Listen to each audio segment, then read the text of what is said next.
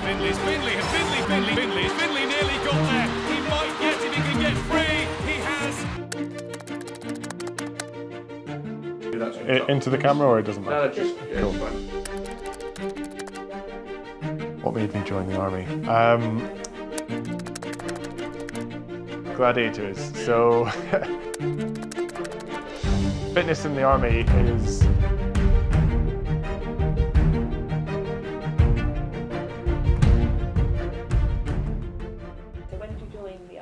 I joined the army in January 2010. And what was your first appointment? As with any officer, we first start at the Royal Military Academy Sandhurst for just under a year to train to be an officer and commission from there. We then go on to our next part of training, so depending on what part of the army we go to. For me, joining the infantry was the platoon commander's battle course at the Infantry Battle School for the next 3 or 4 months, and I was then posted to 4th Battalion, the Royal Regiment of Scotland. What made you join the army? What made me join the army?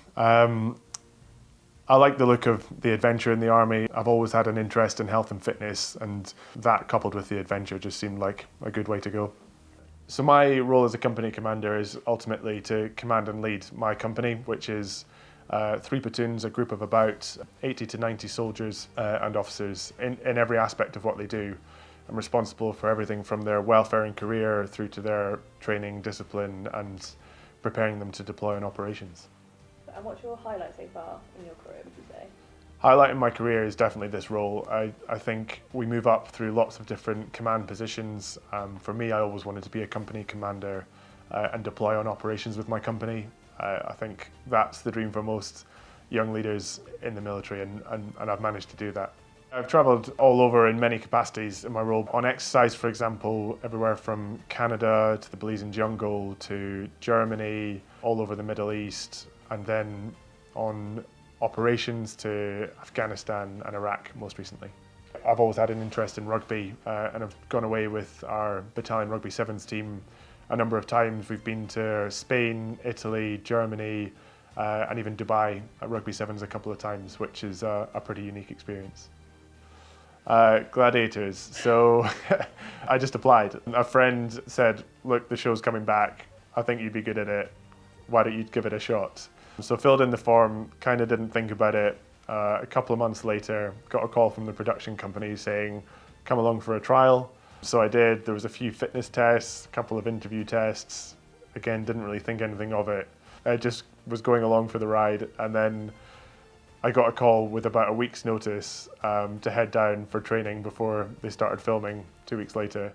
This bit in the final eliminator was up there with my favourite, the leap onto the cargo net, and I think this is where I managed to pull away from the other guy and get some distance. So I guess a little bit of the army training did help.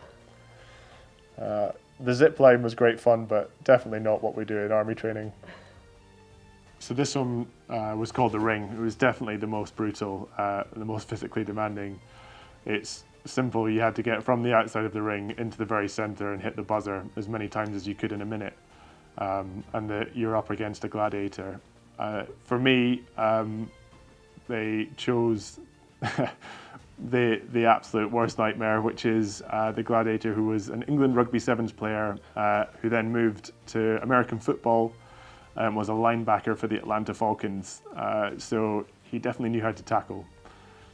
It was tough. We were filming every single day against absolutely huge gladiators in these contact events, running through them, running through pads, hitting each other.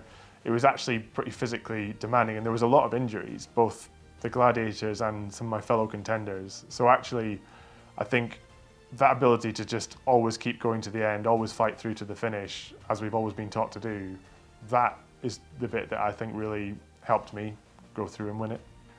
My unit was supportive. It didn't take much time away. It was filmed only over about 10 days. So as I said, it was quite an intense period of time, but everyone was supportive, but they really wanted to make sure that I won and not embarrass them. It was funny, like they actually said to me on the show, like, they were like, Finn, we need a bit more from you. I was like, because I was just always like really chilled. They were like, give us some like, I'm gonna kick some or give us some passion. I'm like, it's not me. Fitness in the army is progressive and it is taught. So right from the moment, wherever and however you join the army, in whatever organisation, you're taught all the basics you need, and you're built up. So you would never be expected to put 30 kilos on your back and run across an assault course on day one. Absolutely not. So it's taught and it's learned, and it's something that if you want to build on it and you want to build on that base level, then you absolutely can. I'd say for me, and what we say for most army leaders, so non-commissioned officers and officers, are that we should always lead by example. And it doesn't mean that we have to be the very first person on the run or in the gym, but you need to be up there. You need to be close to the front. You need to have that ability to lead by example. Most people in another job would have to find time before work, squeeze in at a lunchtime or late at night, but actually having it as part of my working day with my friends and colleagues in a great atmosphere, I absolutely love that part of the job.